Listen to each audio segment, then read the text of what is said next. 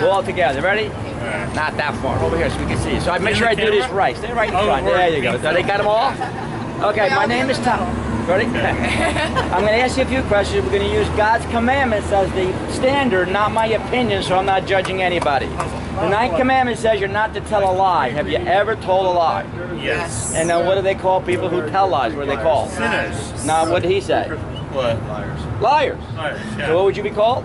A liar. Yeah. So the 8th commandment says we're not to steal. Don't take anything that doesn't belong to you, regardless of its value, big or small. Have you ever done that? Yeah. You have? Yes. Yeah. Yes. And what do they call people who do that? Thieves. Very good. 3rd commandment says we're not to commit blasphemy. Big word, but it really means the swearing, using God's name as a curse word. And again, have you ever done that with the God? I try not to. No. I didn't know if you tried not, but does that mean you have? No. I'm a Christian. It's He's called Mormon, and she's what? She's a female. So wait, what'd you say? I'm Christian. He's Christian, Mormon, and she's spiritual. All right, cool. So he's admitted to swearing, which he shouldn't have done. Because not only I'm doing this, but the Bible itself, God, that you're supposed to worship, said He will not hold that person guiltless who takes His name in vain. You just break that one commandment and you're in big trouble. Yeah, big trouble, right? Yeah. Why don't they use like Saddam Hussein or Adolf Hitler to swear? Why do you want to take God's holy name and use it as a swear word? Think about that for a second. We got one more and we're done. 7th commandment says you're not to commit adultery. But before he answers, Jesus said if you just look at another person, you lust after them, you know, the sexual desires, you've already committed adultery with them in your heart. Have you ever done that? Definitely. Huh? Everybody says yes. I'll admit. You said no? Not while I was married. I didn't bring up the word marriage. That's what people try to use as the excuse. No, he doesn't. How about when you were single? You don't Actually, I have a point. Right? Yes. When you're a married man and you make looking. a commitment, then yes, you make it a point in your head not to look at other women. But when you're a single man and you're just walking around, you don't try to all the time. And you always tell yourself, I'm sorry, Lord. I don't, hold on. Go ahead. Hear me out. You always tell yourself, you always catch yourself and be like, sorry, Lord. You say that all throughout the day. Sorry, Lord, about this. Sorry, Lord. You're like, because you know it's wrong and you're trying to stay in touch. All right? I got that. No, it's good what you're saying. The testosterone flowing around doesn't mean you ain't going to do it. And he knows that. No, I'm saying it's good what it's not like an abomination. You said you knew it was wrong. Yeah, hold on. Most people don't think it's wrong.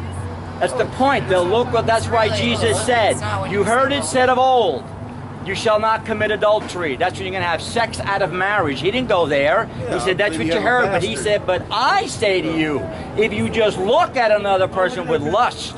So he didn't say it's only for married people. It's for every man or woman. And here all three of you guys admitted you do it.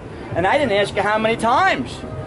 Think about the compounding of staring. Come on, pornography is the biggest thing out there today. And how many guys are, I don't care what they call themselves, they all seem to be, well, that's only normal.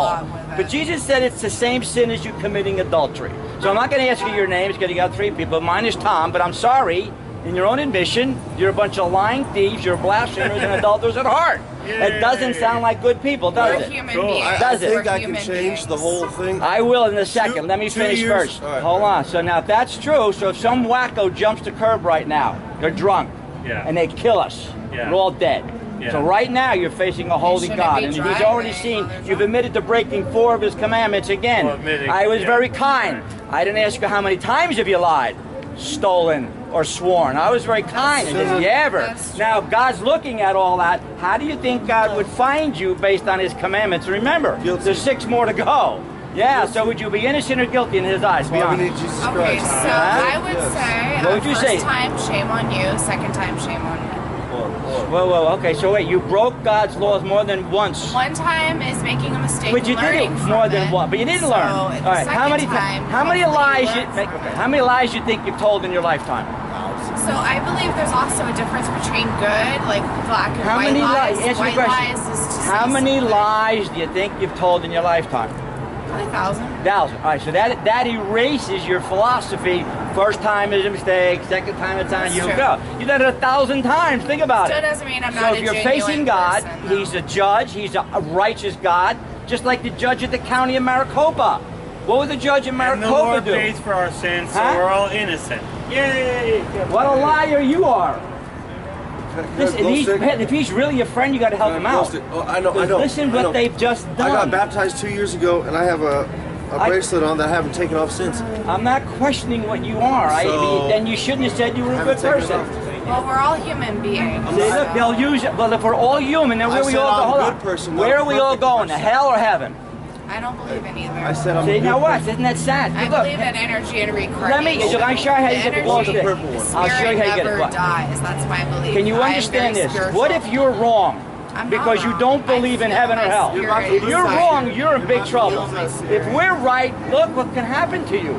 Don't you get it? If we're wrong, it means nothing. Then everybody goes nowhere. But what if it's true that 2,000 years ago, that's why they're going to be celebrating it next week, the birth of Jesus Christ? Yes. How could you do that if not believe in it? It's in a history book. I don't subscribe to a religion.